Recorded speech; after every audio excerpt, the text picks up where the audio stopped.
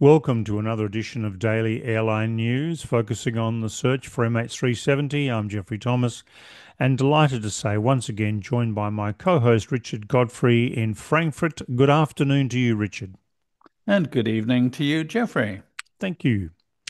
Viewers, this episode is Armada underway, finally. It's episode 303. Armada 8605 is now underway to the search area after spending several days, firstly off Rottnest Island, just to the west of Perth, before moving south off Mandurah, Western Australia, and spending about 24 hours in possible training exercises with its AUVs. It is now headed south west, or in fact west southwest, on a course of 256.1 true at a speed of 6.2 knots into 3.6 metre, which is about 12-foot seas. Richard, can you give us an update on that for us, please? Yeah, sure. We're showing a screenshot of the current position of Armada 8605. As we reported last time, it left Fremantle on the 23rd of December and has made two stops, but is now underway to the MH370 search area. Ocean Infinity is currently on course to reach the point where Armada 7806 left off on the 28th of March 2025, earlier this year. And the first stop was, as Jeffrey mentioned, off Rottnest Island, and that was an overnight stop of 16 hours, 40 minutes. And then showing another screenshot of the next stop, which was, we believe, an AUV exercise. And that's second stop was for 30 hours, 27 minutes. And it was off the continental shelf in waters with a depth starting at 670 meters and going down to over 3,000 meters. The weather en route is pretty windy with high waves, as we mentioned. There is a tropical cyclone called Grant, which has reached storm force 10, but that is much further north and moving away westwards. And we expect the weather to improve in the coming days in the MH370 search area. So, Richard, now we've got some interesting comments and questions. Let's start off with Jeffrey from Hungary. Hi, gentlemen. Great to see you both. And OI starts searching for MH370 again. If OI will search the full Whisper area, then MH370 will be found in 2026. I think we'll agree with that. I am an information technology engineer for 21 years now, and I am pretty amazed by Whisper and Richard's genius capabilities to understand deeply and squeeze information from those data connecting to MH370. And yes, I think all the teams, groups who are dedicated to find the plane individually should receive an award from, for example, the Malaysian government after finding MH370. Richard, Jeffrey, and Blaine as well, of course. These people, including you, keeping alive the search with your dedication. My best bet is the Whisper area, as I mentioned before, because for me, technically, it gives us the most engineering facts about the plane's last position. Merry Christmas to you all and the other viewers as well. Bests Zoltz from Hungary. Richard, a nice comment. Yes, a very nice comment and appreciate it.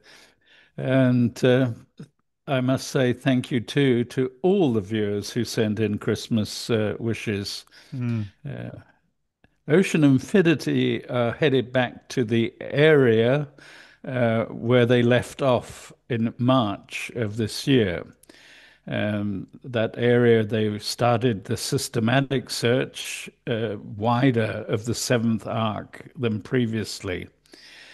And I expect them to continue that systematic search. And they started in the Blely-Marchand area, moving northeastwards along the seventh arc, but 20 nautical miles further east of the arc than previously. And they will be heading first towards the IG Yanello-Ullich search area. Mm. Another interesting observation comes from Pavasi 24, who states, "It's incredible hearing that it'll take 4 days to get this to the search area. Being a Perth boy and being on a P&O cruise that went from Bali to Perth on its last leg, it just puts so much context as to how much further out that the seventh arc is. I did wonder for many nights on end going up and down the Indian Ocean as to how far from the coast of WA the area is. Safe to say we didn't even get close on the Pacific Explorer. Thanks for shedding some light as to how far away from the port of Fremantle, the area is. Now, Richard, I've flown over the Indian Ocean many times, and like the Pacific, it is a vast ocean that seems to go on forever." Yeah, it sure is. And of course, if you fly over it, you're over in a number of hours. If you're on a cruise ship, Mm. then it takes a lot longer, and you get the detail in front of you with the waves and the winds. The ship mentioned, the Pacific Explorer, is the new name for the what used to be called the Seabed Constructor. And that was the ship used by Ocean Infinity back in 2018. So the Indian Ocean is 70 million square kilometers. And what we've done with Whisper is narrowed that down to a MH370 search area of 2,800 square kilometers, which is a lot less than 70 million. Ocean Infinity have listened to all the experts and are planning 55 days with 3 AUVs, and they'll be covering an area around 37,000 square kilometers in that time. And Ocean Infinity are heading to the IG area currently. This is 1,846 kilometers from their present position off the coast of Australia and 2,073 kilometers from Fremantle. Mm. Now, here's an interesting one from Rig OH6CC, who asks, how is the UWA team able to identify two specific hotspots? I would think that drift analysis would point to big areas, but not to precise locations due to the inaccuracies involved. Good luck to OI.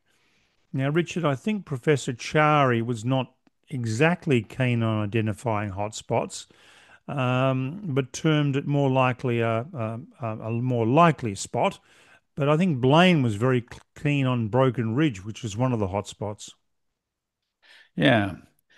Now, Professor Charita Patiarachi did a study together with his colleague from the University of Western Australia, a guy called Emps Vijayaratne, if I pronounce that correctly.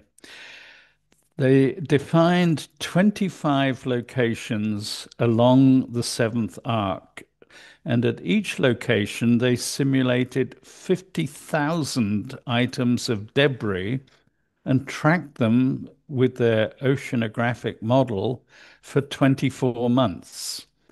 And the best fit to the arrival of the Flaperon in Reunion Island on the 29th of July 2015 were between their locations 11 and 18.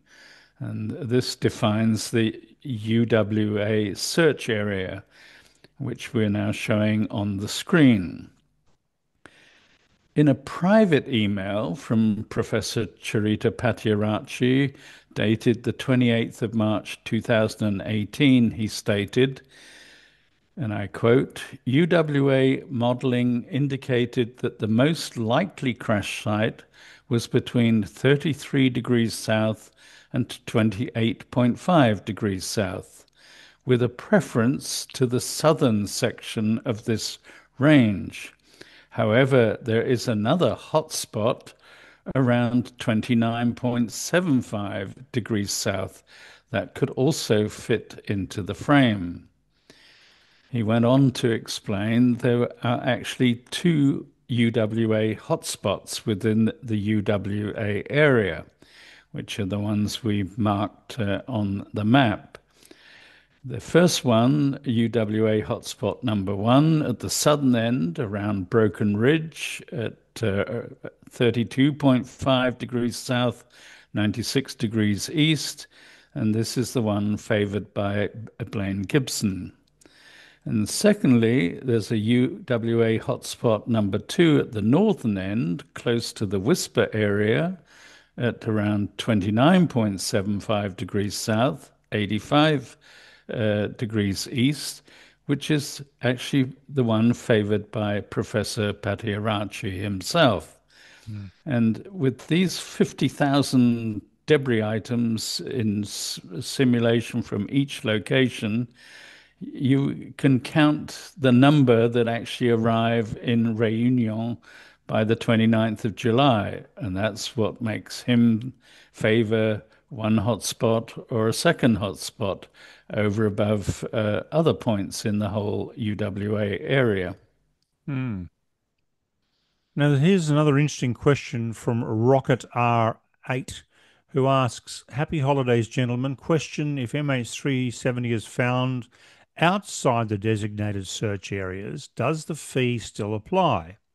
Malaysia seems to be specific as to the search areas and the time frame that the search is constrained to.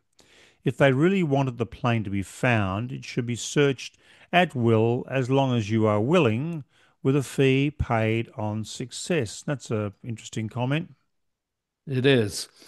And of course, I do not know the exact wording of the contract signed between Malaysia and Ocean Infinity. I only know what has been publicly announced by the Malaysian authorities and the MH370 families. But I cannot imagine that if Ocean Infinity find MH370 outside the originally proposed area or outside the currently agreed area or time frame, that they will turn around in Malaysia and say, sorry, the 70 million is not payable. On the contrary, I think they'll be very pleased.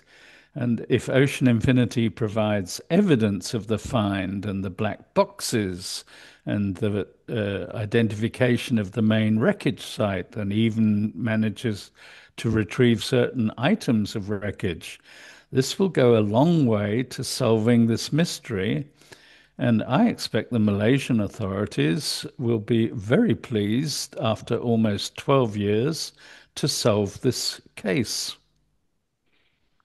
Yeah. So, Gracie 289, superb ending to a stunning year of airline news. Thanks go out to Jeffrey, Richard, and Blaine, and everyone associated with airline news for keeping us all informed and educating us along the way. Happy holidays and Merry Christmas and Happy New Year.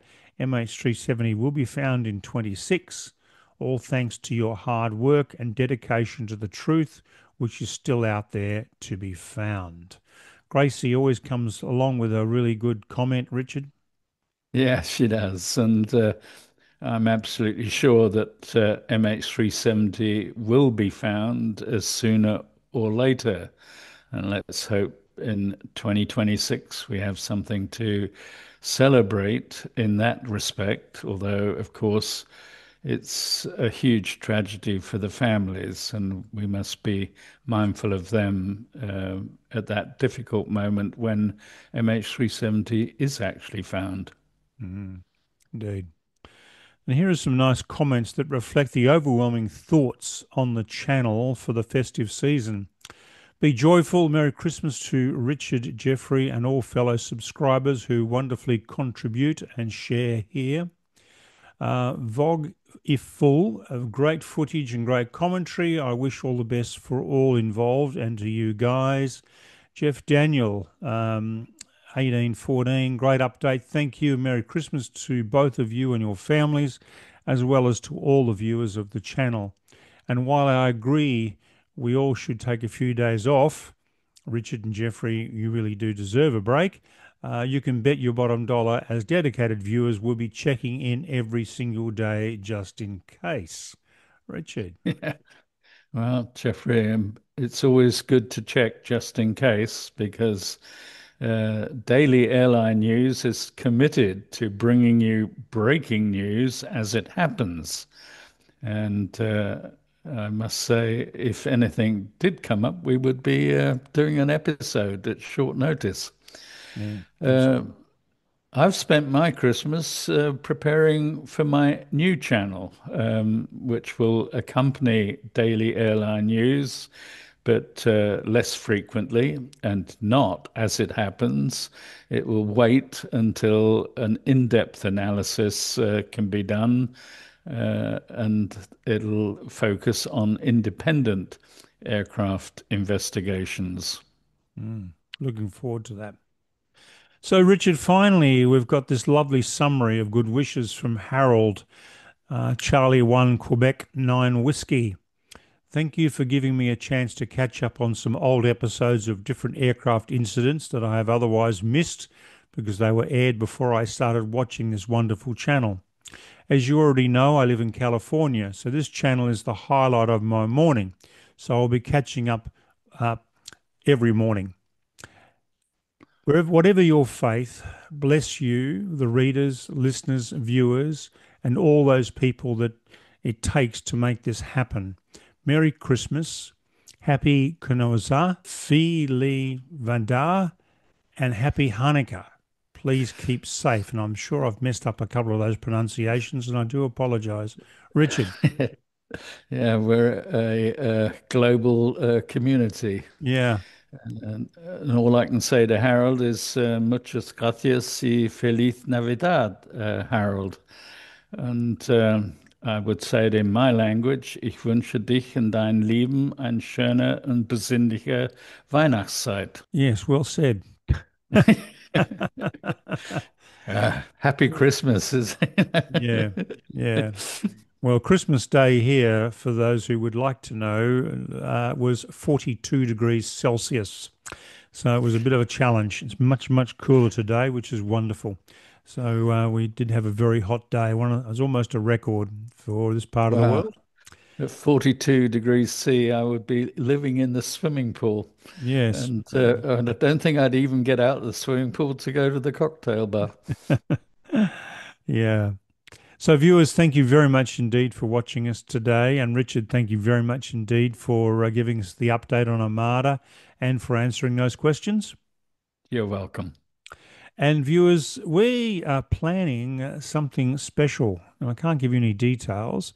Hopefully, we'll be back maybe tomorrow or definitely on Sunday with a new episode, and we'll just keep that mum as to what that's going to be.